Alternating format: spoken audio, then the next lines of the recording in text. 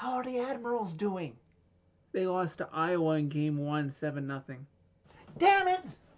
Preds lose 2-1 in overtime of Game 6 to the Dallas Stars, thus losing the series 4-2. Listen, I'm not going to rehash this game. You know the score. You know what happened. It was devastating to the fans who followed this team this year, the core of this team the last couple years, and to the loyal fans who've been here from the start, no matter where you're located, in Nashville, in Europe, or me up here in Vancouver. Let us talk about this team moving forward. With the players on the roster this season and a caliber that they have, I never thought I'd see such a woeful power play. In this Game 6, another over. No better example than in Game 6, in the last 2 minutes of regulation, and you get another power play and you can't put the Stars away. Barely anything from the Jofa line this round. Not good enough.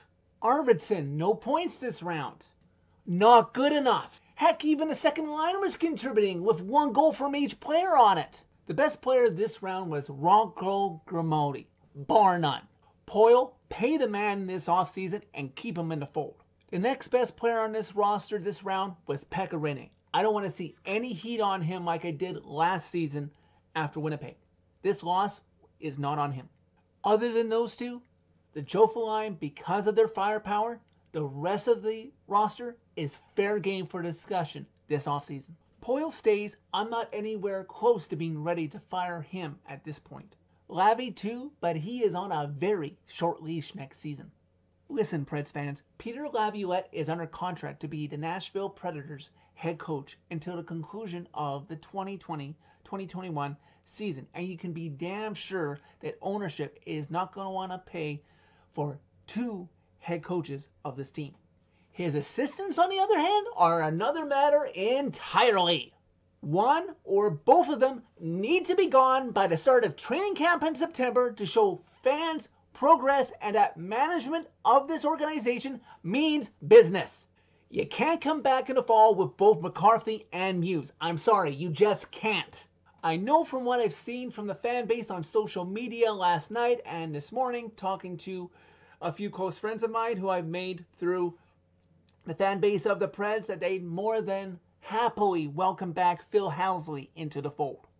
The man is going to want to prove himself that Buffalo was just a one-off with his 2-year stint there. What a great way to try and get another head coaching job down the road than returning back to Nashville and improving the team's lackluster special teams. Considering off-season moves this summer, Wayne Simmons won't be back, and McLeod certainly will not be back.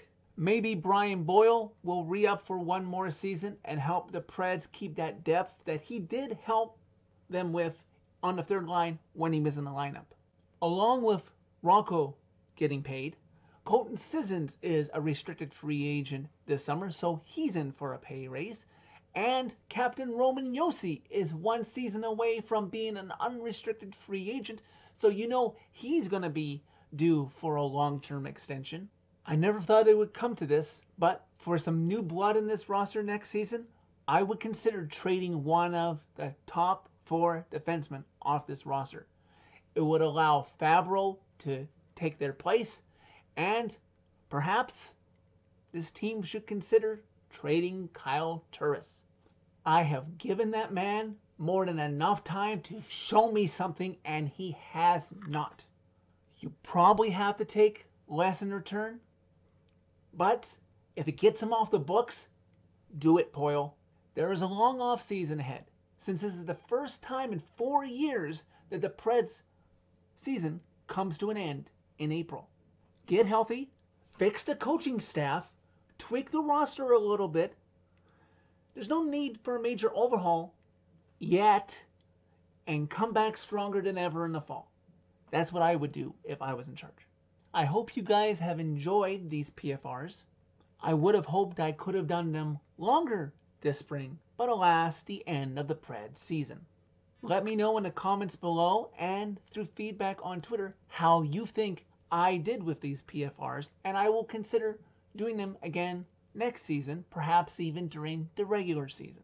So that's it for this video. Thank you very much for watching. As always, hit like if you like this video. Hit subscribe if you really like it. You can follow me on Twitter. I'm at Canuck for Liberty.